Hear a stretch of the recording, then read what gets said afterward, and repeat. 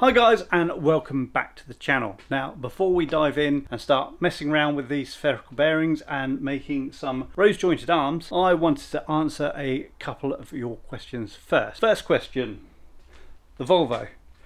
What is it being built for? The plan is to enter this car into Thunder Saloons. A lot of you who subscribe probably subscribe to Nick at Team Prawn Racing. He's doing pretty well in this year's championship. With just 2 races go one weekend at Donington, he could clinch the championship, so good luck to Nick. Now obviously there is a lot to do on this car. I don't expect that I'll get it ready for the first round next year, or the second, or even the third, but the final round of Thunders next year is at Thruxton, which is probably my most local circuit. Maybe Goodwood is, but it's pretty local. I've been there a number of times. I've been there in this car, so it's a track that I already know, and that's kind of the goal, to get this ready for then. Obviously I'd like to get the car ready, up and running, and to track days a lot sooner than that, but I don't want to enter it straight into a race having not been tested first. So that's the goal. I still need to get my race license first, but of course I'll be sharing that experience with you guys too. The next question that you guys have been asking is whether removing all of this sound deadening has been worth it. Now, as you can see, the whole car has been stripped of it, all in the back there.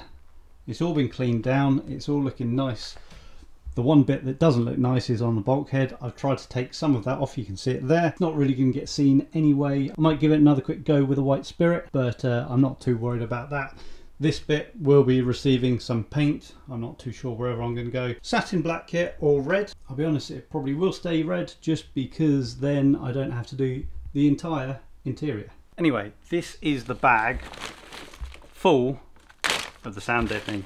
And as you can see, it's a decent sized bag, and I've not weighed it yet, but there's quite a lot there. Now I do have a set of scales in the garage. I'm going to chuck it on there, see how much this weighs, but before I show you that, have a guess. I have not weighed this myself yet. It's a fairly heavy bag. I reckon it's got to be over 10 kilos. I don't think it's 20 kilos. 15 kilos maybe a little bit less than that. But there's a decent amount of weight there. So now it's your turn. Pause the video, drop a comment down below. See what you think this weighs. Yeah, in a few moments time, you'll find out if you're right.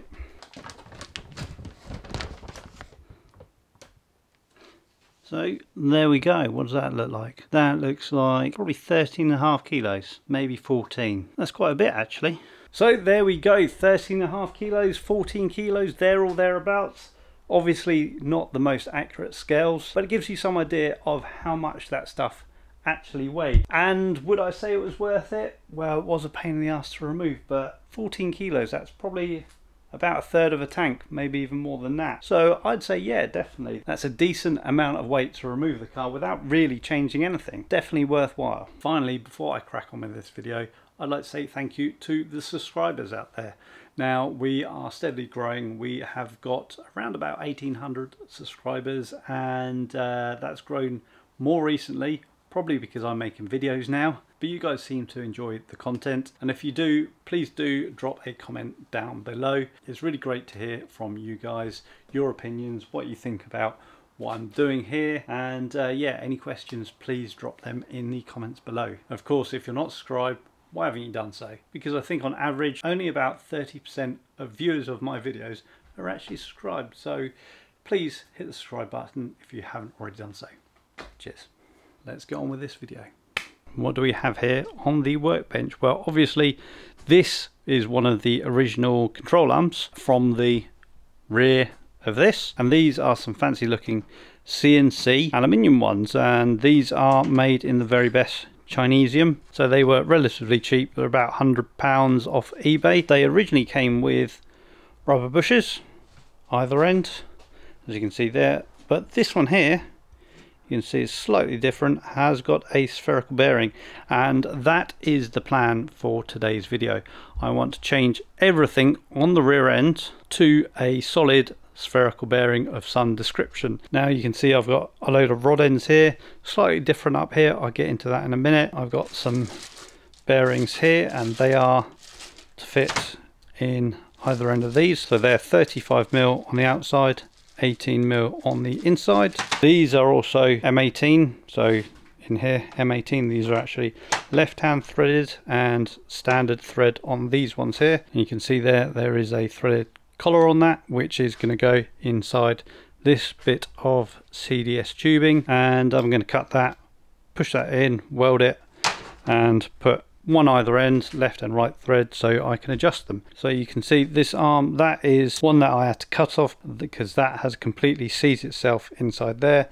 These were polybushed, so they are upgraded, but they've been in there for so long now that, yeah, they're absolutely fused in there. I have got one of these tubes out and it is really rusty. I think, there you go, here is an example of one that has come out of, this is the trailing arm bush, which I've just pressed out. They're absolutely knackered. I will also be replacing this with a spherical bearing, but a bit of extra work to go into this one. I'll cover that very shortly.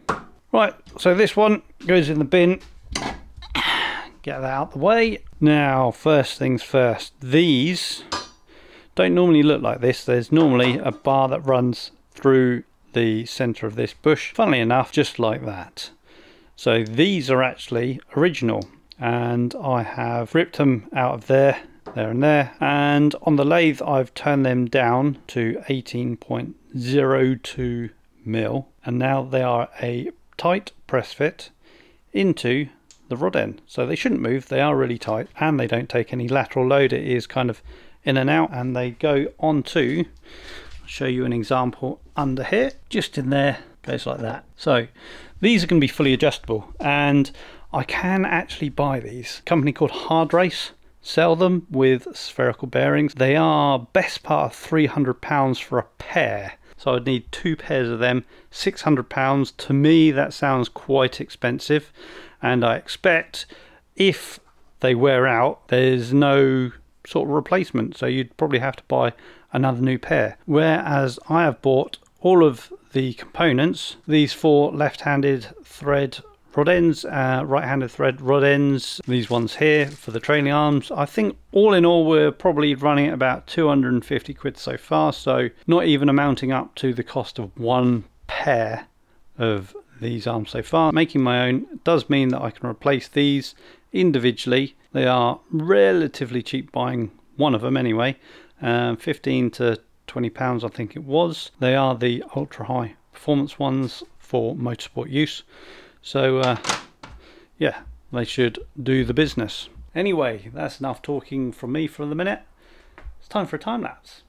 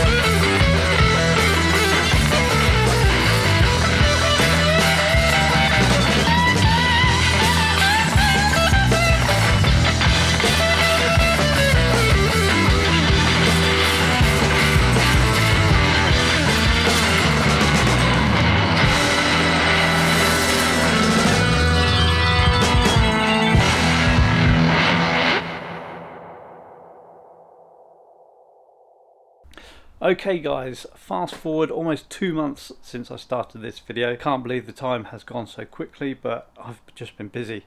I suppose that's life. But I have been out in the garage a few times and this has taken slightly longer than I had anticipated. But this is how they look. If you look in there, I'll move that out. We've got a spherical bearing in there, and I made all of these little top hat spacers on the lathe. So there's a set there, set that end, set up here as well. These arms here, which are completely adjustable now, have been made to replace these. Bit of a confession, I've made these, so I've got one there and this one here. It turns out that I don't actually need them because these are spherical bearings either end in there, and then this is a spherical bearing either end there, and I've done a spherical bearing in the front. I was thinking, how is that going to work with the geometry? So obviously if you have 3 points, then that will move independently, and then this one will make it bind because that arm is a different length. And anyway, I had a quick look around, and the only person that makes trailing arms for an S40, actually for a Evo 1, 2 and 3 with spherical bearings, is Racefab in New Zealand. So I had a look at some of the photos of his tubular trailing arms, and in the front he also runs a spherical bearing, and I noticed that it was threaded and hollow, and I did drop him a message, and he said that this is not required because you can adjust the toe on here. So that has a nut either side, and you can effectively move this side to side on those nuts to adjust the toe. So that is no longer required. I wasted a bit of time on that, but they are not available for sale because I have already earmarked these rod ends for another project. So you can look forward to seeing that in the future. And this one up here, obviously fully adjustable, so it's a left and right thread. So whilst it's on the car, I can rotate this so it gets shorter and longer. That will adjust the camber on here because that will go in and out. I still will also have an eccentric bolt, so there is adjustability on this. Now, I'm not entirely happy with this arm. I wish now that I just made my own, because it would have been probably a lot easier, because I could have done away with the eccentric bolt. I could have used ends like this. And also, one thing to note, if I get this out of the way, I have clearanced this out a little bit more, but this used to bind on there quite a lot without much angle, and there's still not that much angle on there. So I might have to clearance it out a little bit more, or maybe take some of this shoulder off this arm for it to clear. So it is quite narrow in there because the original is quite narrow itself. So this part here is a lot narrower than this part here.